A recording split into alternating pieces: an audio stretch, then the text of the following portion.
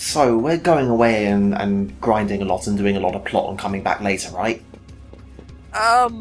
No. We're just gonna do this right now. Oh, okay. Even though we're technically way under-leveled for this area. Wow, purple fire and everything. Amazing. These guys aren't fucking around. So, get used to seeing these dancing assholes, because they are the main enemy for like 90% of this area. So what can possibly go wrong? Let's find out. Okay, so for starters, we have the Yakshas. These are, I believe, the highest tier, or the highest regular tier of these guys, not counting hunts. And, like I said, they have a very high stagger rating, they resist a lot of stuff, and they have War Dance, which is about 4 or 5 comboed hits on you, which is really painful. Didn't look that bad. They're not bad on their own. But they get buddies, and those buddies will start dropping, you know, Deep Protect and Bravery. Okay. I can see how that might get bad. Yeah, I can definitely see how that gets bad. I know, at the very least they have the typical thing about high stagger threshold enemies, is that even by the time you stagger them they already are taking a whole load of damage. These guys at least have the decency to die quickly, it looks like. Yeah, they're not hard. And honestly, like I said, I'm pretty much rolling Relentless Assault way more liberally than I should. But it gets the job done. Huh. 3 stars, huh? Right. So, I'm gonna say the bulk of the area is off to the left here, so we're gonna go that way first. So is this whole place just filled with those guys and progressively more bullshit allies? Yep. The right way? So, you say, do you remember from the 5th arc, the Stakinis and the Stakanes? Oh yeah, Well, they're back. there were the 2 of them. And then we also have our good buddy the Yakshini, who is the top tier of the buff and debuff one. Oh, this sounds fun. Yeah, so he when he does whatever the dance is, he said, yeah, catastrophic dance. When he does that, Oh, now see, now that's a great name for it. yeah, that is that's Deep Protect Ga, not Deep Protect. Ooh, it hits everyone. Yeah. Fun. Well, again, at least he does have the good graces to die respectably quickly. So I guess that could have gone worse. And now you just got some scrub tier guys to deal with. Well, I don't know, this hasn't been that bad so far. It's... well, this is the main offender. Okay. Well, I don't know, we dealt with the small guys pretty easily. And we dealt with, you know, big versions of this before. How bad can this be? Alright, so little guys do about 800 over 2 hits. Yeah, there you go. Okay, That's about 1200 over a very wide area. I understand how bad this can be. So, and again, they are extremely resistant to magic. So, if you want to hit more than one of them at once, you will do about 10% of your usual damage. Cool. At least we have a bunch of people with Blitz, right? I don't know, is that actually any effect on these guys? Not really.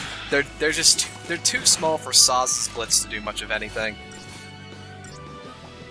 So I guess it's just choosing one and focusing on it until it's dead and keeping your guys topped up in the meantime, huh? Yeah, that's, you know, say, really, right now, more than anything, I'm just trying to keep everyone alive. And Lightning's AI, because the medic AI is just fucking genius. It will not use Cura if you have anyone who has green HP. That's real dumb. Like, even if Cura, even if you have 2 other people who are in yellow or red, it will do single cures. That's real dumb. So yeah. I don't know if we've ever actually explicitly pointed this out, but oh god, those guys both just died. But no matter what you do, you're only allowed to choose a single target for any given queue of actions. You can't do something sensible like cast 2 cures on one guy and 3 cures on another guy. You choose your menu, you choose your target, and then you choose your 5 actions that you will do to that target. And if you want to do multiple people, then one of those actions had better be a Ra or a Gar. Because game design. So that's 2 of those guys. Yeah, that's 2 of those guys. Yeah, nice try. Yeah, no, we're not gonna talk about how many tries this fight took me. I see. That many, huh? Was the stuff at least worth it? Perfect conductors are pretty good, and the rainbow anklet is okay, I guess? I don't remember exactly what it does offhand. Oh, are we gonna have to stealthily look it up? I'm not gonna bother to, you can. Okay then. I will do exactly that. But, you know, while I do that, you're gonna deal with these guys. Nope, gonna skip that. Was that not really not interesting? No, that was just... Again, that was just seeing... It was just... More of the same. Although I will say that this area is fantastic for CP. Oh, I can imagine. If it's like an actual high level area, then I guess that makes sense. Also, that was just there was multiple metal armbands, so I don't know why you would need multiple, like... I mean, metal armbands just resist deep protect, so it's not like they're anything special, but I mean, like, getting 2 of them at once is kind of like, alright, that's interesting, I guess. Yeah, that seems like a weird thing to have done. I don't know.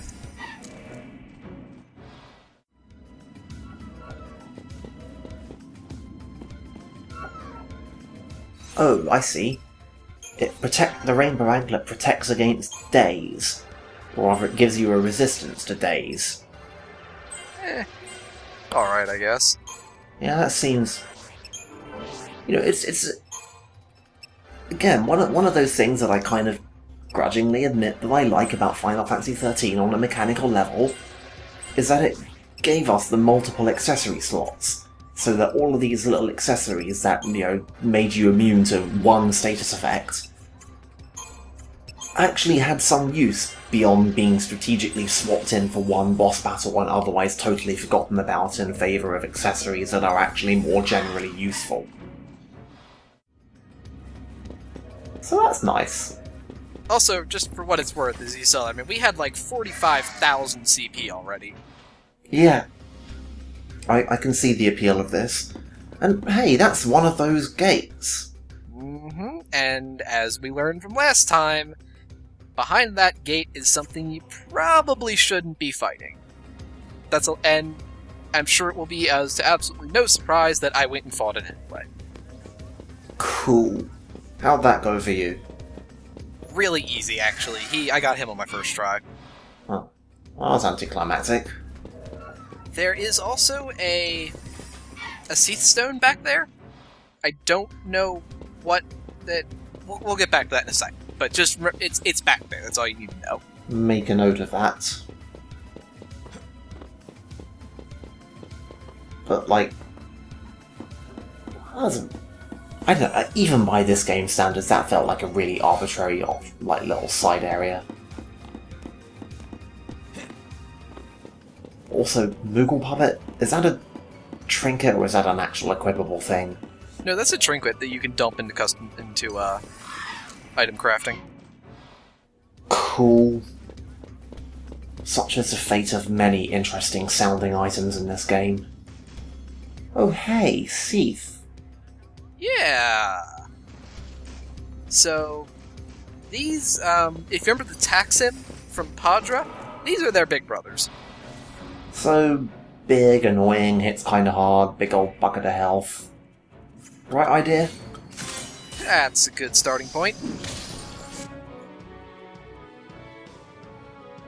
As I said, it's weak to it's weak to all elements, resistant to physical attacks, so magic is the way to go here. And he will actively throw ruins and shit at you. They do less damage than him punching you, so... Wow, he got up to 350% real fast. Yeah... These guys are really not threats on their own. They're extremely easy to kill. I guess this guy's just here as a prelude, then. He tried to use Whale. To this day, I have absolutely no idea what the fuck Whale does, because every single one of them that tried it, I killed. Good to know.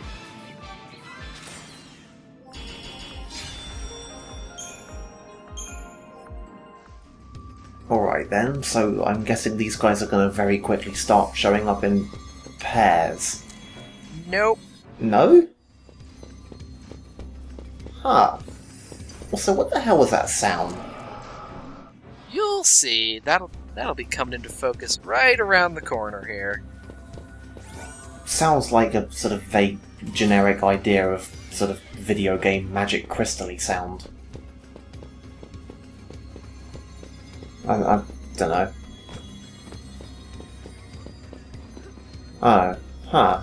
There he is. So this guy is the biggest asshole of them all. Oh god, I suddenly remembered everything about this guy. So this is Vitala. I had forgotten! Okay, so the first thing he'll do is he'll throw up that barrier. As long as that barrier is up, he is absolutely immune to physical attacks, and he takes half damage from all elements. When it comes down, he will return to normal on those, but he will always be resistant to magic. So, of course, you'll stagger him, and then all of your attacks will still do nothing because you're not hitting him with physical attacks. And I can't help but notice that he started using some quite powerful magic on your guys while staggered. Yes. Well, he does not give a fuck about being staggered. He will continue to do whatever the hell he wants. Guessing you can't launch him? No.